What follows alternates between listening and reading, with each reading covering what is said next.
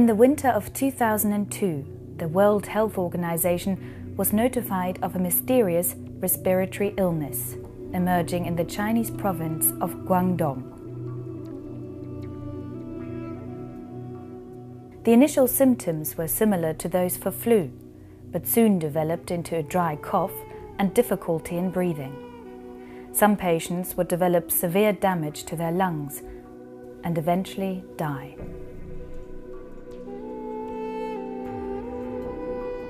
When you are infected by a virus, very often you have some very classical clinical signs, such as fever and pain in your muscles, and you are tired.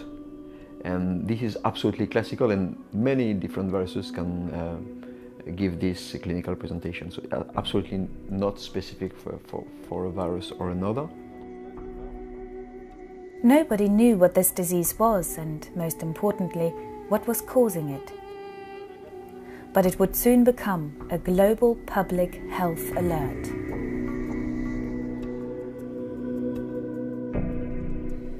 There are several very large groups of viruses that can be spread via aerosol droplets. Many of these would, of course, come under the heading of respiratory viruses.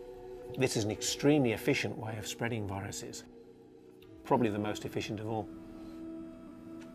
A doctor in Guangzhou was treating a patient who had fallen ill with what was thought of as an atypical form of pneumonia. The doctor became infected himself. Shortly afterwards, he travelled to Hong Kong, where he stayed at an international hotel. This one person was enough to infect many more people staying in the same hotel.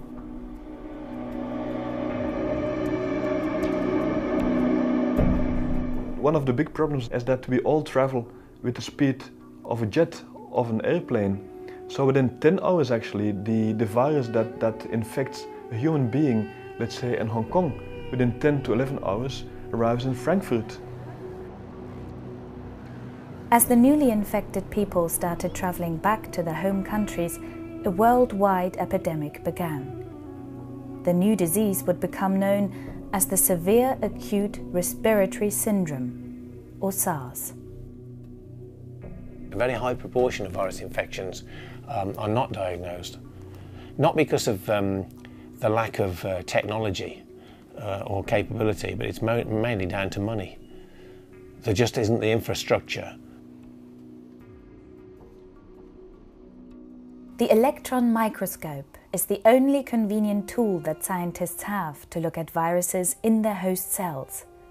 At the time of the SARS outbreak, scientists took samples of cells infected by the virus and inserted them into the electron microscope, which has a magnification power of around 100,000.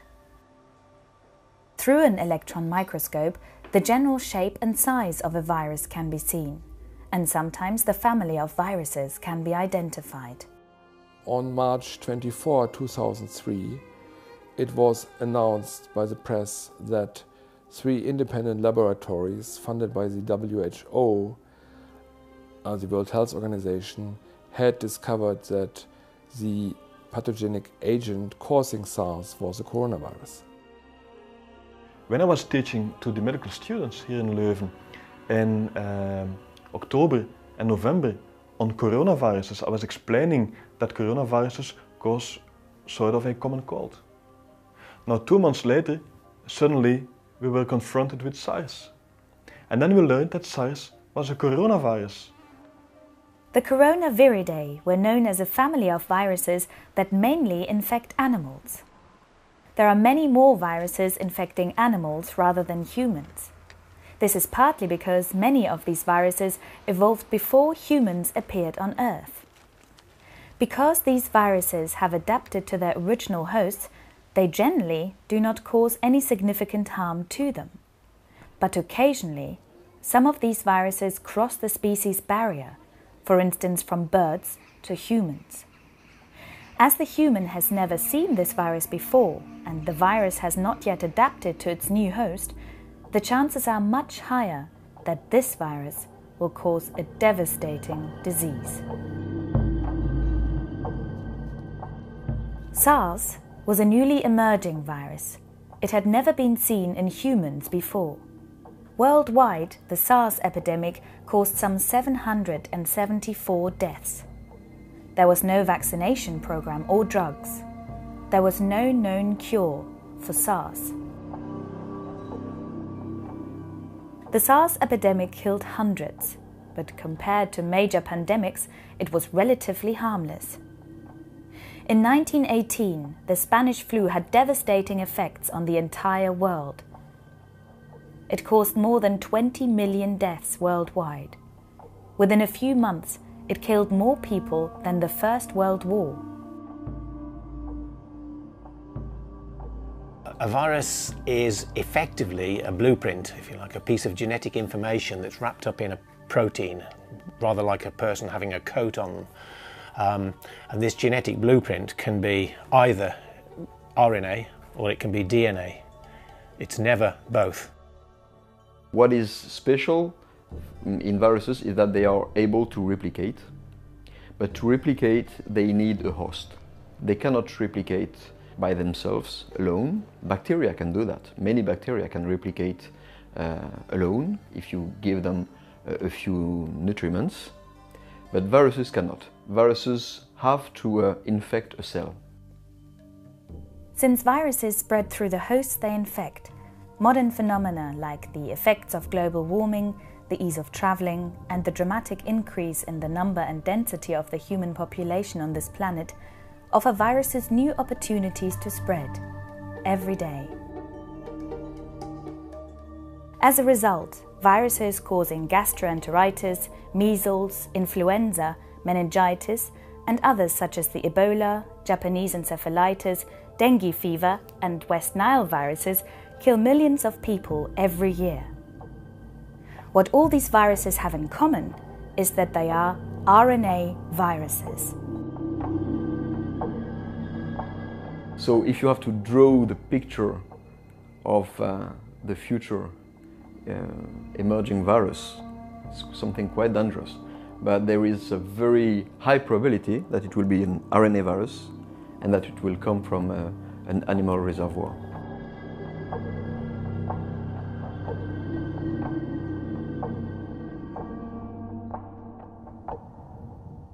The amazing thing with SARS is that in fact we were in the same situation when the outbreak arrived as in the 18th century with the plague, where they had to anchor ships outside to have quarantine. In SARS, the only treatment was quarantine because there was no antiviral drugs against SARS. There was indeed antibiotics were useless, and the only antiviral which was known was probably also useless. So quarantine and rest was the only possibility to treat SARS, and we want to change it. In the year 2000, Christian Cambillot initiated the Vizier project.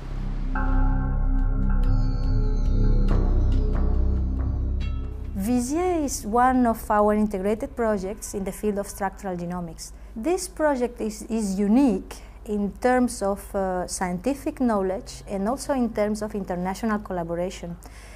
We are putting together 25 different partners from many countries in Europe, which are experts in structural biology, molecular biology, bioinformatics, and virology, the study of viruses. So we are putting together different expertises to make something bigger, something that couldn't be achieved by a single lab in a single country.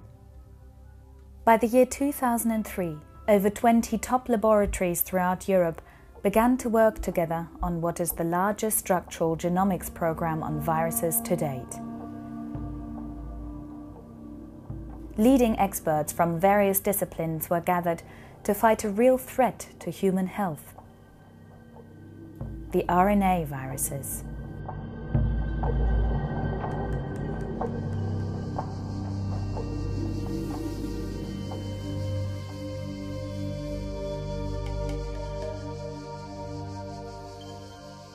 So within Vizier there are several groups, and one of the important groups is a group of virologists, and these people are supposed to collect viruses, grow these viruses and prepare these viruses, purify these viruses.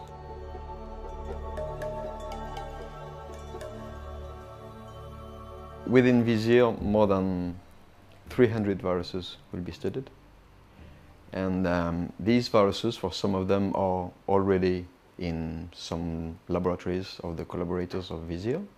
But some of these viruses are not in our laboratories, so we have to collect them from the environment or from patients sometimes, or to collect them from other teams in Europe.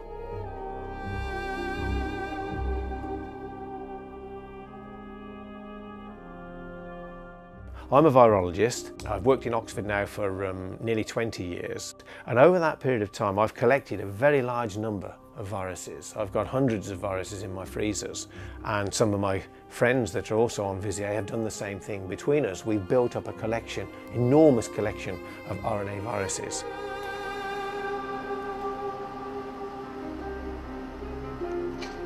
We can also produce them in large quantities. So what we have stocks of each of these viruses, high quality stocks. Each one is carefully labelled, it's banked in the freezers, and we can go back to it many times to the same one. We can keep going back, we can keep reproducing the same results. So these very large collections become archival collections, and they are effectively biodiverse libraries, genetic libraries if you like, for today and for the future. The more we know on a virus family, more chances that we will have a drug on a potentially emerging virus, an unknown virus. So the basic concept of Vizier is to work on as many viruses as we can. So we can actually speed up things on unknown viruses and viruses that are dangerous, but that have not been studied enough. SARS appeared when a strain of coronavirus crossed the species barrier and mutated in such a way that it could spread from human to human. This is exactly what might happen with bird flu. Because unlike DNA viruses, RNA viruses, such as the influenza, have the ability to evolve rapidly by mutating. That's how they can adjust quickly to their new hosts. In fact, many RNA viruses can evolve millions of times faster than the host they infect, which makes vaccination and drug design very difficult. The principle of vaccination is to allow you to mount rapidly a specific immunological response against a pathogen that you have been immunized for. If you have not been vaccinated before, your immunological response will take 1 or 2 weeks to develop. If you are immunized before, then it will take only a few days. In some cases, vaccination is not sufficient. So we still continue to see a lot of people dying of rabies everywhere in the world, although there is a vaccine available. So it means that in some cases, vaccines are not available to some human population because of their price, because of the way they need to be stored, or reasons like this. So we need other products that will be directly effective to the replicating viruses in the body. One of the greatest scientific discoveries of the 20th century was the discovery of antibiotics. It revolutionized medical care. As a result of the development of antibiotics, today we have the means to fight bacterial infections. Why don't we have that for viruses? Studying viruses in the past has been very difficult. A virus is so small that an electron microscope only reveals its general shape and size. So what is inside?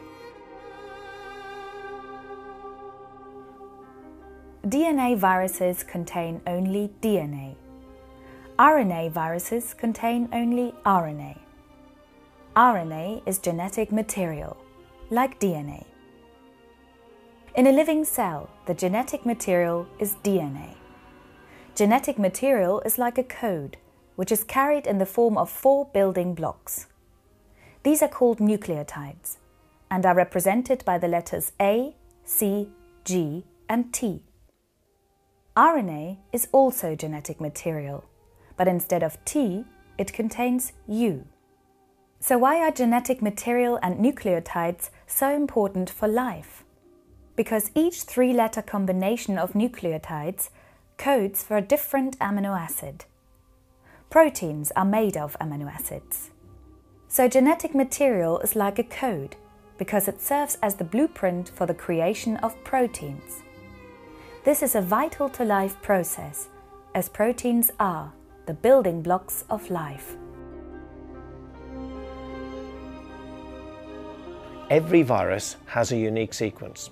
For example, yellow fever virus has a unique code, dengue virus has a unique code, SARS virus has a unique code. In the past, virologists had to use very basic methods to characterize their viruses, used antigenic methods, and they basically used to look down microscopes and say, well, it looks as though it's probably the virus that we say it is.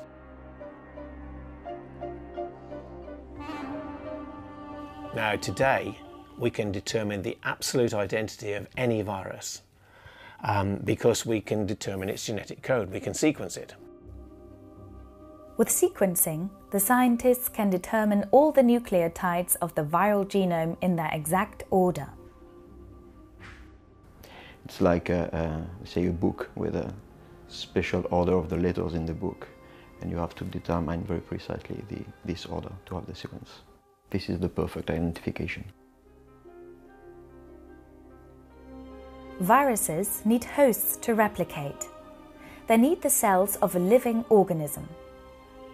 When a virus like dengue enters the human body, it will find its way into the type of cells it's customized to infect. In this case, a type of white blood cell. Our cells are constantly at work, maintaining the viability of the organism. If cells cannot perform their specific functions, the organism will suffer. The virus enters the cell, and soon after, it loses its protective coat. The viral RNA is released. Now the virus is ready to hijack the cell and force it to work exclusively for its own replication. The viral RNA is like a blueprint, and as soon as the ribosomes of the cell start scanning it, a long chain of amino acids called the polyprotein is produced. This polyprotein is useless until it is split into its individual components. Each of these components is a viral protein with a specific and essential function for the new viruses. One of them, for example, cleaves the polyprotein to produce individual viral proteins.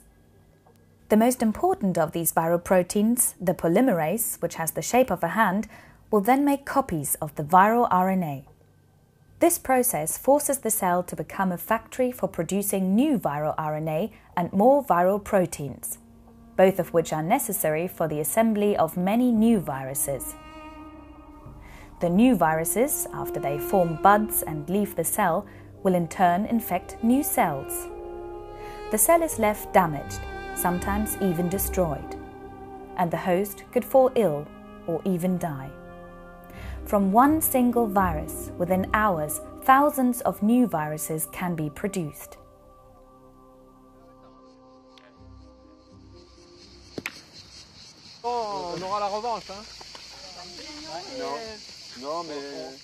Vizier stands for viral enzymes involved in replication. We started the Vizier program working on the replication machinery of viruses because it was, as we said, a validated target. We know that if we killed the replication machinery of the viruses, we would get a drug active against viruses. If we look at the biosphere as a whole and count the number of organisms in it, there are a huge number of viruses. If we take, for instance, a drop of water, we find that there are, at least in order of magnitude, more viruses than all other forms of life put together. Viruses permeate the entire biosphere. They are parasitic upon every form of life. They are incredibly successful and phenomenally diverse. So where do we start? It was a very important finding that viruses which belong to the same virus family, they have similarities. It opened door to the hope that if we develop a strategy to combat virus of this class, we may be well prepared to combat other viruses of the same class. A virus hides inside the cell, and in order for a drug to destroy that virus without destroying the cell itself, the scientists must identify unique components of that virus that do not exist in the cell, such as the viral polymerase. That's the task of bioinformaticians and the second stage of the Vizier pipeline. Now, the sequence of a virus will be used to discover the proteins involved in the replication of this virus. This is possible through a technique called sequence alignment, in which viral genomes and the proteins they code for are compared. Since genomes of viruses and their proteins can be represented by letters, it's like establishing similarities between texts. When you read foreign poetry and you would like to understand it, you could use dictionary or translation. When you read proteins or polynucleotides, there is no translation, there is no dictionary. And the only way to understand this, you have to compare text. If two different viruses have significantly similar genomes, then it can be predicted that their proteins will also have a similar structure and function. Sasha Gobelenia and his team are predicting the regions of the proteins that are essential for replication. But this is only the beginning. Customized drug design is not possible until the scientists can work with a three-dimensional model of this protein. They need the protein's molecular structure.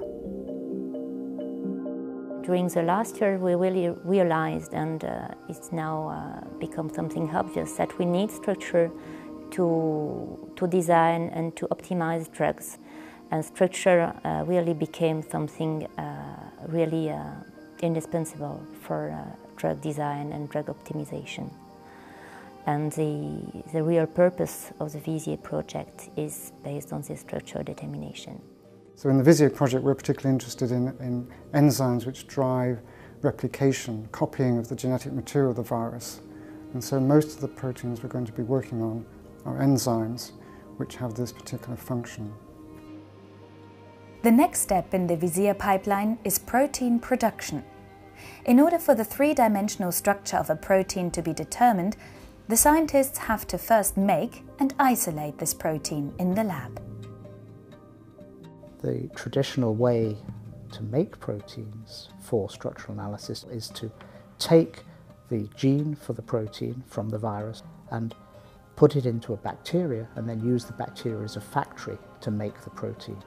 But if you take a protein like SARS protein that's made in a mammalian cell normally, and you try and make those proteins in bacteria, bacteria are not very good at it. The strategy of Vizier in terms of the protein production, it goes through a series of processes. One tries the easy route with bacteria first, and then we have to have backup systems which are more complex, where we try and get the protein made in cells that are closer to the cell that the virus would normally live in. As the task of the protein production is a series of time-consuming experiments, it is mainly divided between two of Vizier's highest technology labs, the AFMB in Marseille and the OPPF in Oxford. Where Vizier comes in is to really try and make this successful with viruses. We can get high throughput, but we've still got work to develop the methods to give us high output. So now we have new tools to study viruses, and then it's a new era for the study of virology, because we are going to use all the technology and the scientific efforts that has been done before. The discovery of X-rays more than a century ago put in motion a series of technological developments. Today we can illuminate with high-intensity X-ray radiation something as small as a protein molecule. In effect, X-ray crystallography is the most reliable method that scientists can use to get a three-dimensional image of the isolated and purified protein molecules. The only problem is, they also need crystals. Crystallography is the only tool we can use to produce accurate structures. And without crystals, we can't do crystallography. So you could say that the success of Vizier depends on the crystallization stage. It's vital.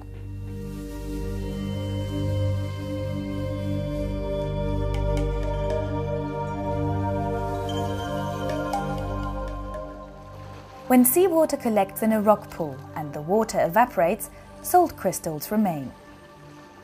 A salt crystal is created by a regular arrangement of salt molecules in space. In the case of protein crystals, the protein molecule repeats in space in such a way as to form a crystal. So a diamond on your finger is very large, but a crystal that we put in a synchrotron is much, much smaller. But the size is important because the bigger the crystal, the easier it is to collect data. So one of the technical things that's happened within crystallography is that we've had more powerful synchrotrons so that we can deal with smaller and smaller crystals.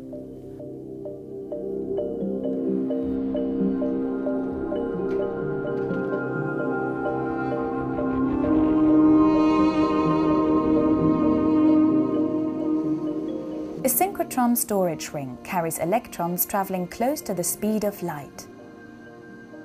These electrons generate an intense source of X-rays that can be used to illuminate crystals of biological molecules such as proteins.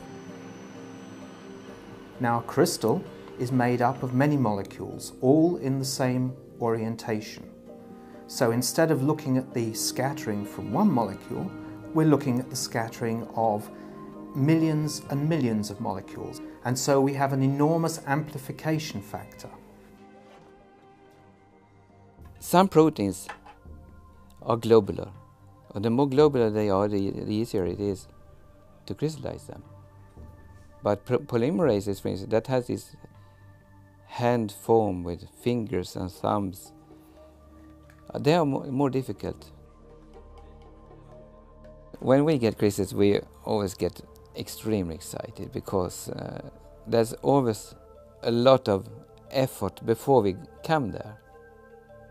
And we know that when we get something that is crystalline, then we get the structure. We have crystals? Yes. Ah! It's polymerase. Our norovirus polymerase. Wonderful. Yeah. Oh, it looks pretty.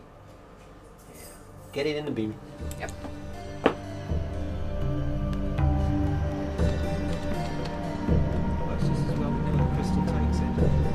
There's a diffraction problem. No, it is better, isn't it? Having the structure of a viral protein is imperative for designing an effective drug against that virus. We have old antivirals which would not make it today on the market. But because they were designed 30 years ago and we had virtually nothing, we are still using these antivirals. For example, the ribavirin, it's an old molecule that was discovered 30 years ago, is active on many viruses, but has some big side adverse effects. Designing and making effective antiviral drugs that will not have adverse side effects is an extremely costly and time-consuming process for any pharmaceutical company. In the past, the most severe viral infections were found in developing countries, which were not a good market for often expensive pharmaceuticals. But things are slowly changing because some of these countries are becoming potential markets, and some of these infections are spreading to the developed world. If you would be able to design a certain object that would fit perfectly in one of the parts of the engine and would stop the engine from running, that's about what we would like to do with the virus. Design a compound, an object that fits perfectly into this engine of the virus and makes this virus to stop replicating.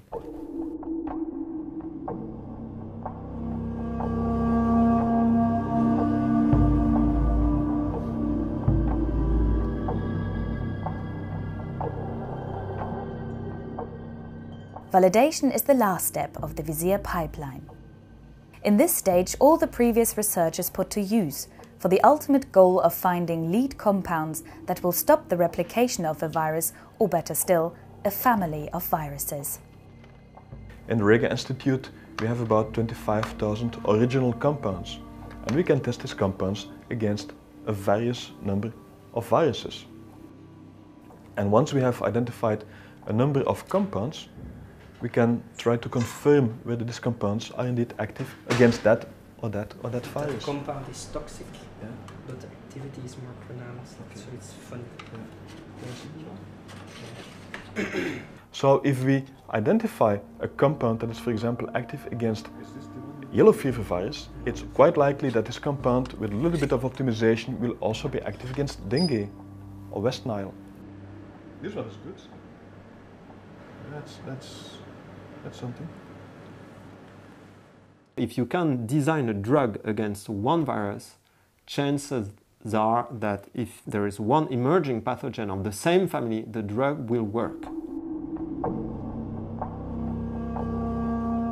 At the time of the SARS outbreak, Rolf Hilgenfeld and his team were working on a SARS-related virus of which they had already solved the protein structure. What we have done in the case of SARS, through our previous work on the related viruses, which brought us in a position to react very quickly and come up with the potential drugs within weeks after the identification of the virus. I think this is a model for what Vizier hopes to and will achieve for many other viruses. These projects are not directly designing the antiviral drugs. They are making all the necessary steps before. Science is a very risky business. It's a very long-term business. So they have to be prepared. So whenever a new outbreak, a new strain arrives, somebody else will use the information and the technologies developed by Vizier in order to get the right solution to the right problem as fast as possible. All this information, which is gathered from many different labs, will be stored and analyzed in databases that are going to be available to the scientific community. The Vizier project will last for 4 years. During this time, the scientists hope to establish the technologies, infrastructure and knowledge necessary to fight current and future viral infections. Will it be enough? We are just at the beginning of the story. I mean, we are in the situation of antibiotics for bacteria 50 years ago. That's all. We are at the very beginning. We have to have the breadth of knowledge across all viruses. It's impossible to know where the next threat will emerge from. As long as nothing happens, I mean, you feel safe.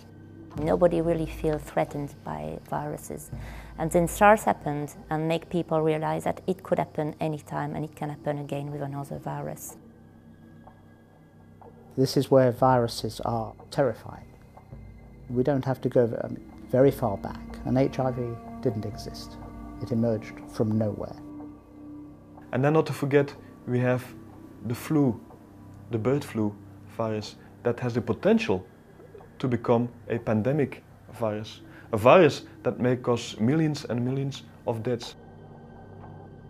If there is an epidemic, it's too late. You can't just produce a drug overnight. It takes time. We can't just wait on industry to produce these things. Academics have a role that they can play here as well.